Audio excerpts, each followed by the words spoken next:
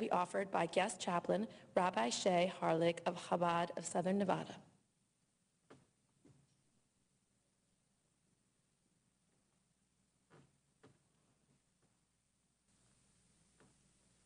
Almighty God, members of this prestigious body, the United States Senate, convene here in the spirit of one of the 7 Noahide laws, which was set forth by you as an eternal universal code of ethics for all mankind, that every society be governed by just laws, which are based in the recognition of you, O God, as the sovereign ruler of all people and all nations.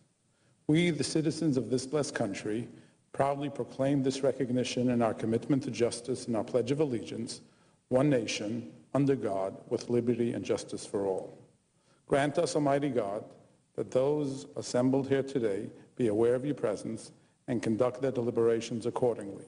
Bless them with good health, wisdom, compassion, and good fellowship.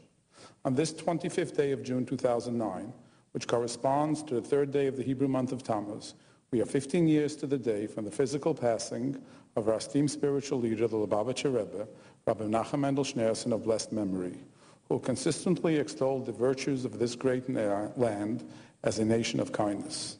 I beseech you, Almighty God, to grant renewed strength and fortitude to all who protect, preserve, and help further these ideals so essential to the dignity of the human spirit.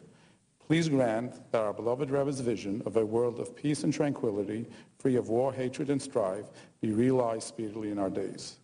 God bless this hallowed body. God bless our troops who stand in defense of this great land. God bless the United States of America.